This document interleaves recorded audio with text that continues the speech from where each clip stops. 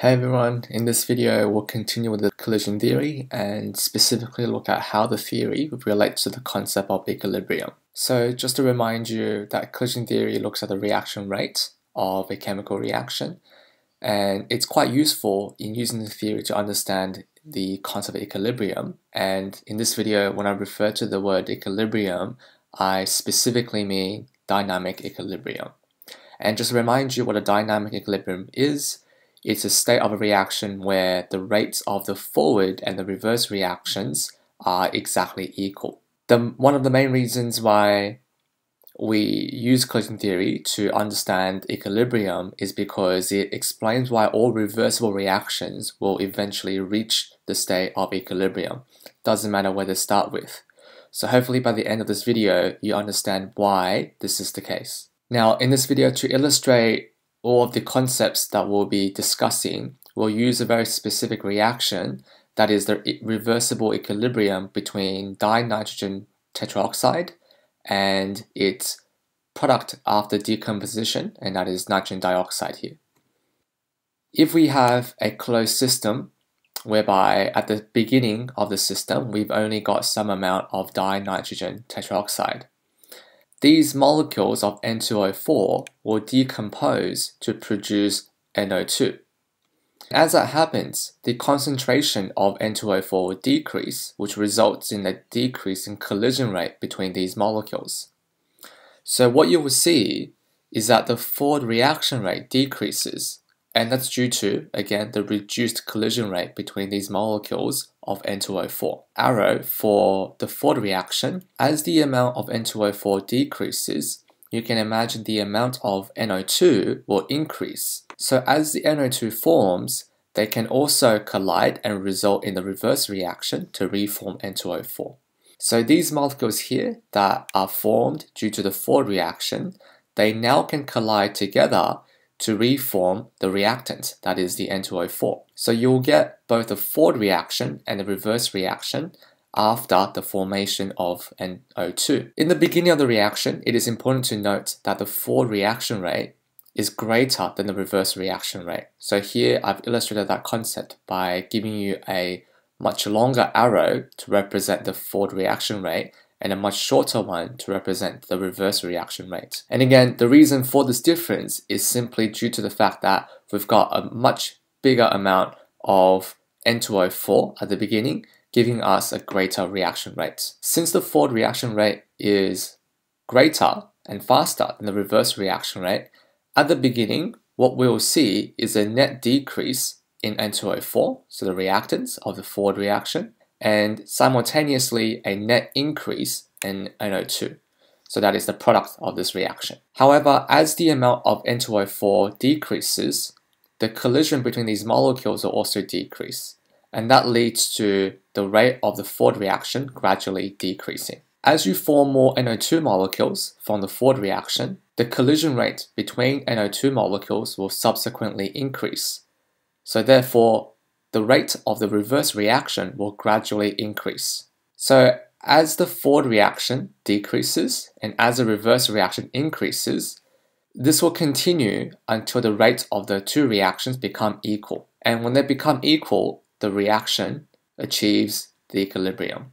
Now, at this state of equilibrium, there's something that's important I must remind you, and that is at this point of equilibrium, the forward and the reverse reactions, they still occur because the molecules still react and collide with one another to result in a forward and reverse reaction. The only thing that you need to keep in mind is that yes, even though they do still occur, they occur at the same rate, which is what defines a dynamic equilibrium in the first place. However, since they occur at the same rate, you will not observe any changes in the concentrations of N2O4, the reactant, and any concentration changes in NO2, the product. So this is to remind you that in a dynamic equilibrium, there is still microscopic change, referring to the fact that the molecules still move back and forth between the reactant and the products. But there is no macroscopic change, meaning that if you observe the total and the overall concentration of each reactant and product, you will not see any changes. So this animation here is to illustrate that idea. As you can see, as one molecule of N2O4 undergoes a forward reaction, it will subsequently produce 2 molecules of NO2. But at the same time, 2 molecules of NO2 will undergo the reverse reaction to reproduce 1 molecule of N2O4. So even though the molecules are moving back and forth, there's no net change in the total amount of each of the products and reactants. Now, this is to highlight the main idea that we discussed in the previous slide, and that is a reversible reaction will always achieve and reach a state of equilibrium. The first graph here on the left-hand side shows you the changes in reaction rate of the forward and reverse reaction from the very beginning until it reaches equilibrium. So as we saw, the forward reaction is the highest at the beginning, while the reverse reaction started at 0 because we simply had no products at the beginning. As the reaction proceeds, the forward reaction rate decreases due to the loss of reactants, while the reverse reaction increases due to the formation of products. So as one decreases and the other increases, eventually they will get to the point where they become equal. And when that happens, the reaction achieves a state of equilibrium. What about changes in concentration? So as we saw at the beginning, we've got some amount of N2O4 and 0 concentrations of NO2. As the forward reaction proceeds, the amount of N2O4 decreases and the amount of NO2 increases. When they reach a state of equilibrium, the rate of the forward reaction will become equal to the rate of the reverse reaction. So like we said before, there will be no macroscopic changes, meaning that the concentration of the product and the reactant in blue, they will remain the same and not change over time. So by comparing these two graphs, I want to highlight one important concept, and that is at equilibrium, your rate of reaction must be equal, but your concentrations of product and reactants, they don't necessarily have to be equal. And in fact, most reactions, when they reach the state of equilibrium, the concentrations of the reactant and product are almost always not equal. Now we'll move on to the concept of equilibrium disturbance. So in the collision theory, remember that there are 3 main factors which affect the collision rates. And these are concentration of reactants and or products, the pressure and volume of the system, as well as the temperature of the system. What we'll be discussing using the collision theory further in relation to equilibrium is the following question. What happens if one of these factors listed above changes? So let's look at concentration first. So suppose that we have the same reaction as before, so that's a reversible equilibrium between N2O4 and nitrogen dioxide. Initially, the system is at equilibrium, meaning that the rate of the forward reaction is equal to the rate of the reverse reaction.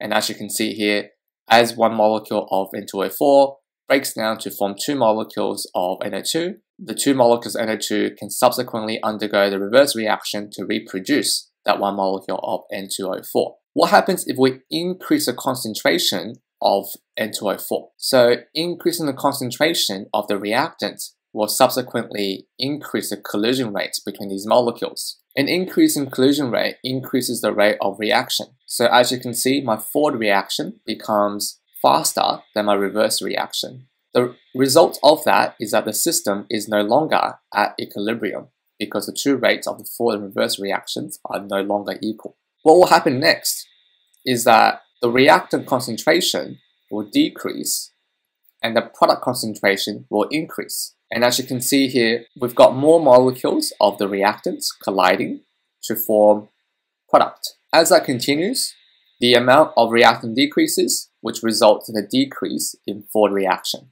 And the amount of product will increase, resulting in an increase in reverse reaction. This change will continue until the rate of the forward and reverse reaction become equal. So as you can see, by increasing the concentration of one of the reactants or products, the system manages to find its way and to return to equilibrium. The next 2 factors are pressure and volume. Pressure and volume changes affect gases only. This is because gases occupy the greatest volume. So any changes in pressure or volume will affect their concentration. An increase in pressure or a reduction in volume increases the concentration of all gases. This leads to an increased collision rate between them. So since both compounds in this reaction are gases, the collision rates between reactants and products are increased. However, this is what you need to know for pressure and volume changes. Collision rate always changes more for the side of the reaction that has more particles. To determine which side has more particles, we need to compare the reaction coefficient of each compound. There are more particles on the product side compared to the reactant side, as you can see by the 1 versus 2 molar ratio. As a result, the reverse reaction rate becomes faster than the forward reaction rate. This causes a concentration of N2O4, the reactant, to increase and the rate of the forward reaction to increase. At the same time, the concentration of nitrogen dioxide, NO2, decreases, and so does the rate of the reverse reaction. This continues until the rate of both reactions become equal. This is when the reaction returns to equilibrium. The last factor that affects equilibrium is temperature. The effect of temperature change on an equilibrium depends on the enthalpy change, that is, the delta H of the reaction. The enthalpy change of this reaction is positive, so it is endothermic. It is important to remember that if the forward reaction is endothermic, then the reverse reaction will be exothermic. Before I explain the effect of temperature, I want to remind you that particles of energy must be greater than the activation energy in order to result in a reaction upon collision. A higher temperature increases particles' energy so that more particles in a chemical system will have enough energy to react. Not only this, the additional energy also increases the rate of collision between particles. Both effects will increase the rate of both forward and reverse reaction. However, remember this. A change in temperature always affects the endothermic reaction more. So in this case of an increase in temperature, the endothermic reaction is favored. In this example, the rate of the forward reaction, which is endothermic, as you can see, increases more than the reverse reaction. Since the rate of forward reaction is greater than the reverse reaction, the concentration of reactants will decrease and that of the product will increase. This will cause the forward reaction rate to decrease and the reverse reaction rate to increase. As this continues, the system will return to equilibrium. Besides being simple, there's actually another reason why I chose to use the reaction between N2O4 and NO2 as my example. That is, the two gases have very distinct colors. N2O4 is colorless, whereas nitrogen dioxide has a brown appearance. So as the two gases change in concentration, the color of the gas mixture will also change, as you can see. Let's say at the beginning, we have a large amount of N2O4 and very few molecules of NO2. And as such, the mixture will have an almost colorless appearance. Since the collision rate between N2O4 molecules is much greater than that between NO2 molecules, the forward reaction at the beginning will be much faster than the reverse reaction. This causes the concentration of N2O4 to decrease and that of nitrogen dioxide to increase. And as you can see, that transition is shown between image 1 and image 2. This color change will continue until the system reaches a dynamic equilibrium where the rate of the forward and reverse reaction become equal. At equilibrium, the color remains unchanged because the concentration of N2O4 and NO2 are not changing. So the macroscopic appearance remains unchanged. However, I want to remind you that there are still microscopic changes as molecules are still colliding with one another and hence undergoing forward and reverse reactions. The last thing I want to talk about is a catalyst and its effect on equilibrium. The reason why I've left this at the end of the video is because a catalyst actually does not disturb an equilibrium system. Here's why. A catalyst increases the rate of both forward and reverse reactions by reducing the activation energy. What's special about catalyst, however, is that it increases the two rates equally. So an equilibrium system will remain undisturbed as the rates of the forward and reverse reaction remain equal. So I want to quickly summarize what we've talked about in this module. A system at equilibrium is disturbed when one of the following changes occur. First two we talked about are concentration and pressure and volume. Within pressure and volume, it is important for you to remember these two rules. An increase in pressure will favor the reaction that will produce less gas mole particles. A decrease in pressure will favor the reaction that will produce more gas particles. So it is important for you to know how to determine which side of the reaction has more or less gas particles. The third factor is temperature. And again, we've got two rules that you need to know. The first is an increase in temperature favors the endothermic reaction. So that is, the endothermic reaction will become faster than the exothermic reaction. Vice versa, a decrease in temperature will favor the exothermic reaction, and so the exothermic reaction will become faster than the endothermic reaction.